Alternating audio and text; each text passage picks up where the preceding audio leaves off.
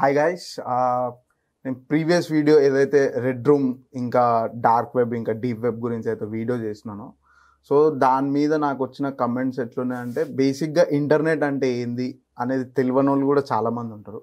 So నేను direct point దగ్గరికి వెళ్ళిపోయి చాలా ఏదైతే డెప్త్ మ్యాటర్ ఉంటుందో అక్కడికే పోయినా. సో అసలు ఇంటర్నెట్ అంటే ఏంది, ఆ ఇంటర్నెట్లో నేను చెప్పిన ఆ 3 వేరియస్ ఏవైతే ఉన్నాయో అవి ఎక్కడ వస్తాయి, దాని వాల్యూ ఏంది ఏం కథ అనేది మొత్తం ఇంటర్నెట్ గురించి తెలుసుకోవడానికి మా సార్ని తీసుకొని వచ్చిన. బేసిక్గా మీ డౌట్స్ కానీ నా డౌట్స్ కానీ, నాకు కూడా చిన్న చిన్న డౌట్స్ ఉన్నాయి, అది కూడా క్లారిటీ చేసుకుందాం. మీ డౌట్స్ కూడా క్లారిఫై అయిపోతాయి ఈ ఇంటర్వ్యూ తోటి, I hope so.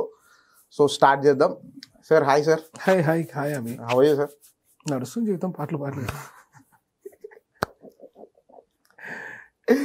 So point ఏంటంటే సార్, మీరు నా వీడియో చూసిరా అనుకుంటా సార్, రెడ్ రూమ్. సో మీ రివ్యూ ఏదైతే ఇచ్చారో దాని మీదనే, మీ రివ్యూ బట్టే నేను మిమ్మల్ని పిలవాల్సి వచ్చింది. మీరు అడిగిన క్వశ్చన్ ఏంటంటే, అసలు నువ్వు చెప్పాలి కదరా ఫస్ట్ ఇంటర్నెట్ ఏందో చెప్పండి, నువ్వు direct red room dark web deep web అంటే తెలియని వాళ్ళు కూడా చాలా ఉంటారు కదా. నీ వీడియో చూస్తే నేను కన్ఫ్యూజింగ్ అయినా, సో వేరే వాళ్ళు కూడా కన్ఫ్యూజ్ అవుతారనే ఒక మీ రివ్యూ మీకు చెప్పండి, నాకు కూడా జెన్యున్గా అనిపించింది, పాయింట్ ఉంది అనిపించింది. సో అదే క్వశ్చన్స్ నేను మిమ్మల్ని అడిగి యాజ్ యూజువల్ నేను తెలుసుకొని, అండ్ నా వ్యూవర్స్ ఎవరైతే ఉన్నారో మన సావీ స్టూడియో వ్యూవర్స్ వాళ్ళకు కూడా తెలియాలని కోరుకుంటూ. బేసిక్ ప్రాబ్లం అంటే నీ దాంట్లో చెప్పినప్పుడు నీ ఓపెనింగ్ ఎట్లుండే అంటే, మనం జనరల్గా ఇంటర్నెట్ అంటే క్రోమ్, మోజిల్లా ఇవన్నీ వాడతాం కదా. దాని కాకుండా టోరెంట్స్ అనేవి కొన్ని ఉంటాయి, దాన్ని పర్టికులర్గా అవి బయట దొరకవు, మీకు ఒక డార్క్ వెబ్లోకి వెళ్ళి చేసుకోవాలని చెప్పినావు కదా. చాలామంది ఎక్కడ మిస్టేక్ అవుతారు అంటే, 90s బాండ్స్ అండ్ 2000 బాండ్స్ ఎవరైతే ఉన్నారో వాళ్ళు ఏం చేస్తారంటే, ఫస్ట్ కంప్యూటర్స్ వచ్చినప్పుడు అంటే ఇండియాలోకి ప్రాపర్గా 1980s 85 టైం నుంచే కంప్యూటర్స్ రావడం స్టార్ట్ అయింది. అప్పుడు ఈ విండోస్ కానీ ఇవి కానీ లేవు. ఇప్పుడు మీరు బయట కంప్యూటర్ ఇన్స్టిట్యూట్లో 10th ఇంటర్ డిగ్రీలు చదివేటప్పుడు PGDC అని ఒక కోర్స్ నేర్పిస్తారు అనమాట. దాంట్లో వాళ్ళు వాట్ ఈస్ కంప్యూటర్ దగ్గర బేసిక్స్ దగ్గర స్టార్ట్ చేస్తారు. ఇప్పుడు ఏమైపోయిందంటే, స్కూల్స్లో డైరెక్ట్గా మౌస్ ఇచ్చి స్టార్ట్ బటన్ నొక్కు ప్రోగ్రామ్స్కి వెళ్ళు అనే దగ్గర ప్రోగ్రామ్ అనేది ఎట్లా రన్ అవుతుంది, స్టార్ట్ బటన్ ఎట్లా రన్ అవుతుంది అనే ఒక ఐడియాలజీ లేదు. ఇప్పుడు టచ్ స్క్రీన్ ఫోన్లో వచ్చేసిన తర్వాత ఇక్కడ ఐకాన్ ఏదైతే ఉందో అదే ఐకాన్ నువ్వు డెస్క్టాప్ మీద క్లిక్ చేసి వెళ్ళిపోతావు.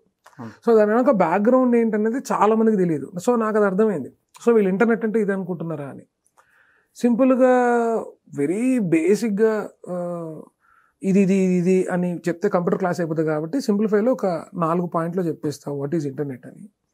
ఇప్పుడు ఒక కంప్యూటర్ ఉందనుకో, కంప్యూటర్లో మనకు ఇన్ఫర్మేషన్ స్టోర్ చేస్తాం. ఇన్ఫర్మేషన్ స్టోర్ చేసినప్పుడు అది ఒక హార్డ్ డిస్క్లోకి వెళ్ళి కూర్చుంటుంది. దీన్ని నువ్వు తీసుకోవాలంటే ఇప్పుడున్నటువంటి పరిస్థితుల్లో you have a pen drive ఉంది, ఆర్ DVDs ఉన్నాయి, దానికన్నా కొద్దిగా ముందు పోతే ఫ్లాపీ డిస్క్స్ ఉన్నాయి. సో ఇట్లా ఈ ఫైల్ని కాపీ చేసుకొని వేరే కంప్యూటర్లో పెట్టి చేయాలన్నమాట. సో ప్రతిసారి ఇప్పుడు 3-4 ఫ్లోర్లు ఇట్లా ఎక్కాలి, ఇక్కడ ఒక సిస్టమ్ ఉంది, ఏదో అకౌంట్స్ ఫైల్ తీసుకుపోయి ఎక్కడో ఉన్న వేరే సార్కి ఇవ్వాలనుకో, మధ్యలో hard disk పాడైనా, DVD పాడైనా, pen drive పాడైనా కథం. సో అప్పుడు వీళ్ళు ఏం చేశారంటే, దానికి ఒక వైర్ పెట్టారు అనమాట. వైర్ పెడితే దాన్ని నెట్వర్కింగ్ అంటారు. ఈ వైరు పెట్టినప్పుడు నెట్వర్కింగ్ ఒక టూల్, మనకి మై కంప్యూటర్ దీనిలాగా మై నెట్వర్క్ అని ఒక ఐకాన్ వచ్చేది. సో విండోస్ అనేటటువంటి మీరు వాడుతున్న ఆపరేటింగ్ సిస్టమ్ అయితే ఉందో అది జనరల్ పర్పస్కి మాత్రమే యూజ్ చేసేది. సాఫ్ట్వేర్ డెవలప్ చేసిన కొత్తల్లో నెట్వర్కింగ్ సిస్టమ్స్ ఉండేవన్నమాట. అంటే ఒక మెయిన్ సర్వర్ ఉంటుంది, ఆ సర్వర్లో హార్డ్ డిస్క్ ఉంటుంది, లోకల్ సిస్టంలో హార్డ్ డిస్క్ ఉండదు. మీకు బెస్ట్ ఎగ్జాంపుల్ చెప్పాలంటే, మీరు బీటెక్ చదివేటప్పుడు లేకపోతే మీరు కాలేజీలో చేసేటప్పుడు మీ ల్యాబ్స్ ఏదైతే ఉన్నాయో ఆ ల్యాబ్స్ ఓన్లీ టెర్మినల్స్, ఫెరీఫెరల్స్ అంటాం మేము. కేవలం అందులో మాత్రమే మీరు ప్రోగ్రామ్ చేసుకుంటారు, కానీ మీరు చేసిన ప్రతి ఫైల్ కూడా సర్వర్లో సేవ్ అవుతుంది. మీరు ఏ కంప్యూటర్లో కూర్చున్నా మీ ప్రోగ్రామ్ను ఓపెన్ చేస్తారు. ఎట్లా ఓపెన్ చేస్తారు అంటే, సర్వర్ నుంచి ఈ వైర్ ఏదైతే ఉందో ఇది ఇన్ఫర్మేషన్ని పాస్ చేస్తుంది. దీన్ని LAN అంటారు, లోకల్ ఏరియా నెట్వర్క్. అంటే మీకు బీటెక్లో వచ్చిన తర్వాత చెప్తారు కదా, అది యాక్చువల్లీ PGDCలో బేసిక్స్ కంప్యూటర్స్లో 10th ఒక రకంగా చెప్పాలంటే 12 to 14 ఇయర్స్లోనే నీకు ఆ బేసిక్స్ తెలియాలి. తెలిసిన తర్వాత అప్పుడు నువ్వు C ప్రోగ్రామ్ రాసేటప్పుడు IO studio.sd ఉన్నప్పుడు బ్రాకెట్ కొట్టి IO కొడితే ఎక్కడికి వెళ్ళి కాలింగ్ అవుతుంది, నీకు కోడింగ్ అనేది ఒక ప్రాక్టీస్ అవుతుంది. వీళ్ళు ఎంతసేపటికి సీనియర్లో రికార్డ్ రాసుకొని C ప్రోగ్రామ్ వచ్చురా బై, మనకి పాస్కల్ వచ్చురా, కోబాల్ వచ్చురా, ఇట్లా వెళ్ళిపోయి ఇవాళ పైథాన్ ఆర్ జావా ఇంకోటి చేస్తున్నారు. కానీ బిహైండ్ ద థింగ్ ఏం జరుగుతుందనేది తెలియదు. సో ఇట్లా లోకల్ ఏరియా నెట్వర్క్ ల్యాన్ అయిన తర్వాత ఏమైందంటే for example Hyderabad to Secunderabad వెళ్ళాలి, దానికి ఒక వైరేషన్ అనుకో, వైడ్ ఏరియా నెట్వర్క్ అంటే ఇక్కడున్న 10 కంప్యూటర్లు అక్కడున్న 10 కంప్యూటర్లు యాక్సెస్ అవుతాయి. అట్లా నాకు అమెరికాలో ఉన్న సిస్టమ్ కావాలంటే సో అప్పుడు ఏం చేసిరంటే మనకి ఒక శాటిలైట్ సిగ్నల్ లాగా ఒక సర్వర్ టవర్ పెట్టుకొని అక్కడ నుంచి అమెరికాలో ఉన్న సిస్టమ్కి సిగ్నల్ని ప్యాస్ చేసుకొని అక్కడ నుంచి లోపలికి పిన్ చేస్తుంది. అంటే వరల్డ్లో ఉన్నటువంటి రకరకాల కనెక్టివ్ ఏదైతే ఉందో దట్ ఈస్ అంటే దీన్ని వెబ్ టెక్నాలజీ అన్నారు. అందుకు దీని పేరు వెబ్సైట్. మీరు కొట్టేటటువంటి .com అనే ఏదైతే ఉందో దాని పేరు వెబ్సైట్ అన్నారు. అంటే వెబ్లో నువ్వు ఒక సైట్ ఒక పేజ్ని యాక్సెస్ చేస్తున్నావు. దీనికి యాక్సెస్ చేయడానికి ముందు నువ్వు వాడాల్సిన keyword was www, that means world wide web. Internet అనేటటువంటి ఒక సర్వరు, ఇంటర్నెట్ అనేటటువంటి ఒక పెద్ద కంప్యూటరు, లేకపోతే ఫర్ ఎగ్జాంపుల్ అమెరికా వాళ్ళందరికీ ఒక చోట ఇంటర్నెట్ వర్క్ అయ్యే సర్వర్స్ ఉంటాయి, ఇండియా వాళ్ళందరికీ ఇంటర్నెట్ అయ్యే వర్కల్ సర్వర్ ఉంటాయి. నువ్వు నీ సిస్టంలో కొట్టింది నీకు హ్యాథేఓడా, సెఫియోడా, యాక్టివ్ బీమరోడా ఎవడన్నా కొట్టిన తర్వాత నీ యొక్క ఇన్స్ట్రక్షన్ అనేది సర్వర్కి వెళ్ళి, సర్వర్ నుంచి సైట్కి వెళ్ళి, సైట్ నుంచి నీకు తీసుకొని వస్తుంది. ఆ స్పీడ్ని మెయింటైన్ చేసింది కాబట్టి గూగుల్ లాంటి పెద్ద పెద్ద సర్వర్లు ఉంటాయి. యూట్యూబ్ సర్వర్ ఉంటుంది, గూగుల్ సర్వర్ ఉంటుంది. సో గూగుల్లో ఉన్న ప్రతి ఇన్ఫర్మేషన్ గూగుల్ సర్వర్లో సేవ్ అవుతుంది. యూట్యూబ్ కానీ ఇంకొకని యూట్యూబ్ సర్వర్లో సేవ్ అవుతుంది. నువ్వు హ్యాపీగా ఇక్కడ కొట్టేసి యూట్యూబ్ వచ్చేసింది కదా ఫోన్లో వైర్లెస్ కొట్టినా కూడా ఇక్కడ లోకల్గా ఉన్నటువంటి సర్వరు అక్కడ ఉన్నటువంటి youtube.com అంటే www కొట్టగానే వరల్డ్ వైడ్ వెబ్ కనెక్ట్ అవుతుంది. World wide web connect youtube.com, YouTube అనే ఫైల్లోకి వెళ్తుంది. .com కొడితే ఓకే, .com కొన్న ఇన్స్ట్రక్షన్ ప్రకారంగా పేజ్ నీకు ఓపెన్ అవుతుంది. .in కొడితే ఇండియాలో వాళ్ళకే ఓపెన్ అవుతుంది. .a కొడితే ఆస్ట్రేలియా వాళ్ళకి ఓపెన్ అవుతుంది. అట్లా వెబ్సైట్ పేర్లు మారుతూ ఉంటాయి. ఫస్ట్ ఈ నెట్వర్కింగ్ అనేది తీసుకుంటావు. అయితే ఇప్పుడున్నటువంటి నువ్వు ఒక టాపిక్ మాట్లాడినావు, వీళ్ళని ఎవరు పట్టుకోరా ఎవరిని చేయరా అంటే ప్రతిదానికి ఒక ఫోన్కి IMEI నెంబర్ ఉన్నట్టు నువ్వు వాడిన ప్రతిదానికి ఉంటుంది అనమాట. ఇంటర్నెట్ ప్రోటోకాల్ అంటారు దాన్ని. సో నువ్వు ఇంటర్నెట్ని ఈ సిస్టమ్ నుంచి యాక్సెస్ చేస్తున్నావు కూడా దాన్ని IP అడ్రస్ అంటారు.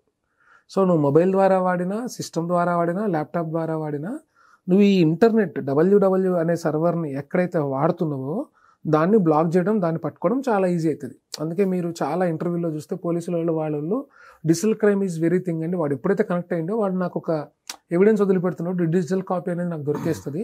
అదే దొంగతనం చేసిపోయినాడు వాడు ఏ బస్ ఎక్కిండో ఏది ఎక్కిండో తెలియదు, కానీ ఇక్కడైతే వాడి కంప్యూటర్ వాడిన నాకు ఫస్ట్ ఎవిడెన్స్ దొరికేస్తుంది అంటారు. సో డిజిటల్ క్రైమ్ అనేది చాలా ఈజీగా చేయొచ్చు అనుకుంటారు, కానీ యాక్చువల్గా చాలా లూప్ హోల్ వదిలిపెడుతూ చేసే క్రైమ్ అది. సో అది అందుకు నీ టాపిక్ బేసిక్స్. సార్ నాకు కూడా కొన్ని డౌట్స్ ఉన్నాయి. పాయింట్ ఏంటంటే ఇప్పుడు మీరు అన్నట్లు ఈజీగా ట్రాక్ చేయొచ్చు, ఇంటర్నెట్ ఓవరాల్గా ఈజీగా ట్రాక్ చేయొచ్చు ఏదైతే అన్నారు. ఇప్పుడు ఆనియన్ అది వచ్చింది, లైక్ మన వైఫై ఇది ఏదైతే మనం అది యూజ్ చేస్తాం కదా సార్, రౌటర్ ఆనియన్ రౌటర్ వస్తుంది. ఇప్పుడు EPN అని చెప్పి మనం సెక్యూరిటీ VPN. సో దాని మీద ఈ ఆనియన్ రౌటర్ పెడితే మిమ్మల్ని ట్రాక్ చేయడం హైలీ ఇంపాసిబుల్ కాదు. సో దీనికి మీరు ఇచ్చే దాన్ని బేసిక్గా నేను చెప్తా, నీ భాషలో చెప్పాలంటే ఇప్పుడు మన హైదరాబాద్ తెలంగాణ రీజియన్లో రమ్మీ సర్కిల్ అనే game ban, are dream level అనే గేమ్ యాప్ బ్యాన్. ఎందుకు అంటే దీని మీద ఎక్కువ డబ్బులు పెట్టిపోతున్నారు కాబట్టి గవర్నమెంట్ ఒక నిర్ణయం తీసుకుంది. మరి నువ్వు కేఫ్లల్లా, బస్సులల్లా వీళ్ళందరూ ఎట్లా ఆడుతుర్రు? సో వాడు ఫేక్ VPN, ఫేక్ GPS అని ఒక అప్లికేషన్ వేస్తాడు.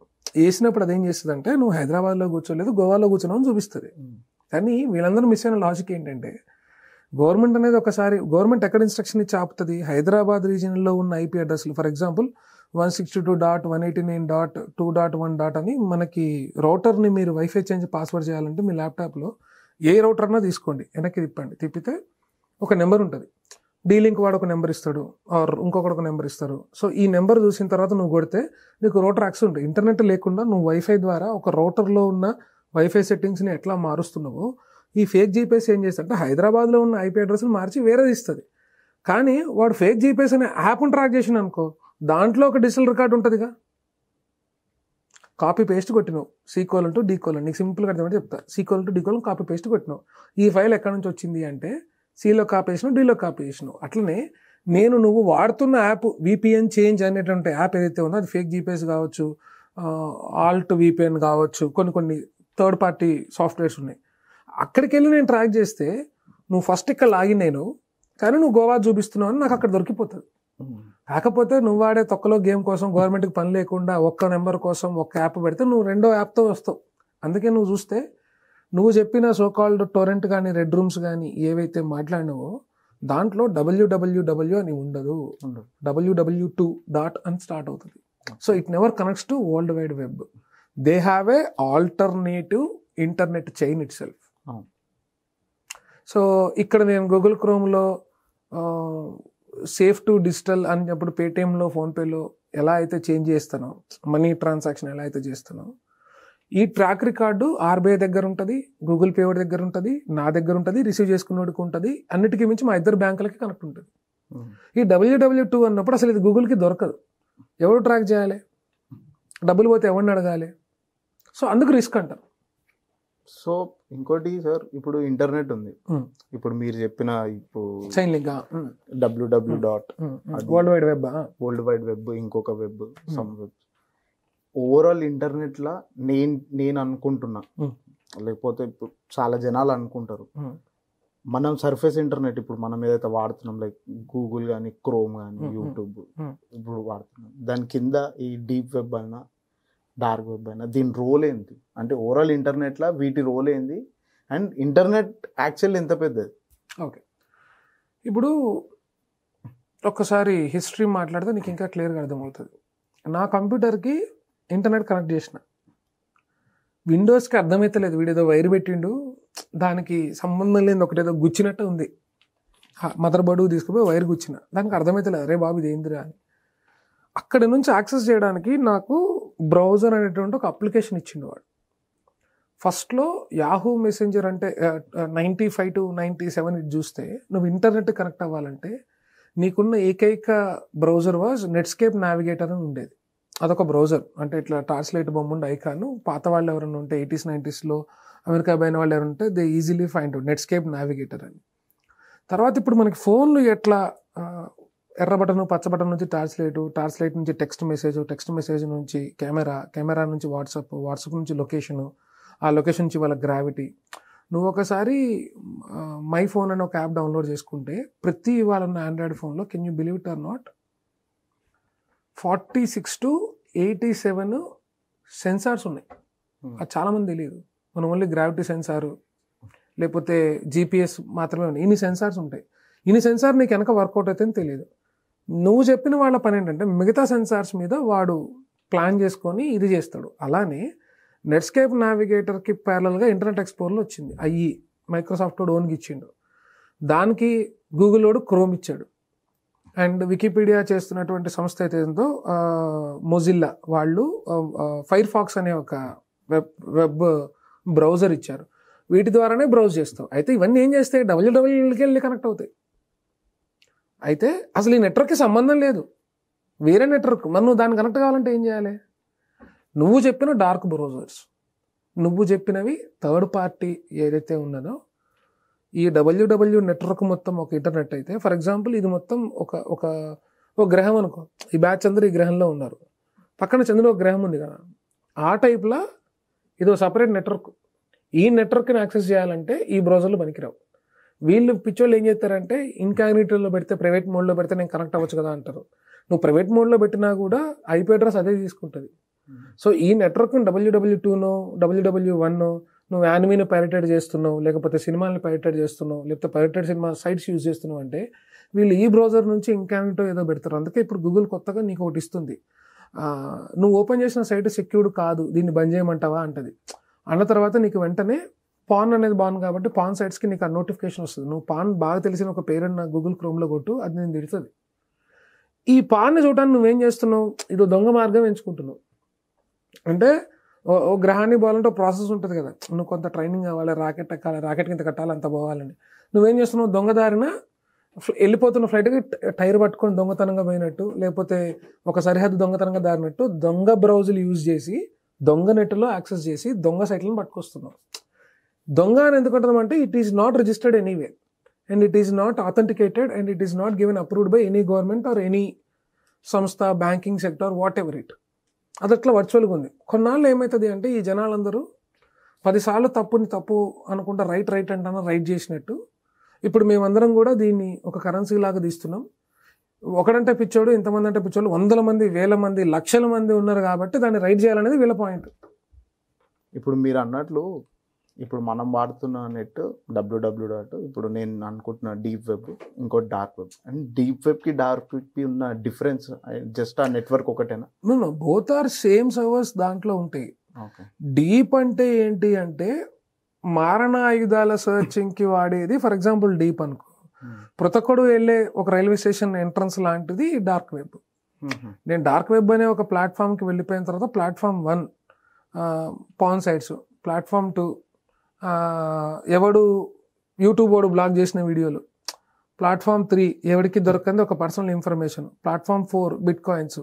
అట్లా నువ్వు లేయర్స్కి వెళ్తా ఉంటుంటే మారణాయుధాల డైరెక్ట్ డిస్కషన్ అనేది నువ్వు చెప్పిన డెప్త్లోకి వెళ్తారు అంతే.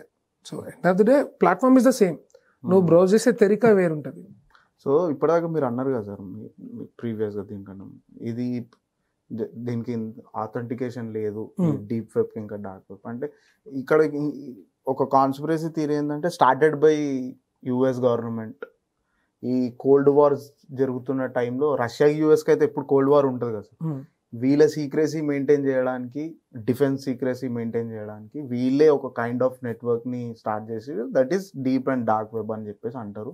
సో దాని మీద మీ పాయింట్ ఏంది? యాక్చువల్లీ నేను అనుకునేది ఏంటంటే యుఎస్ గవర్నమెంటే స్టార్ట్ చేసింది అని నేను అనుకుంటున్నాను.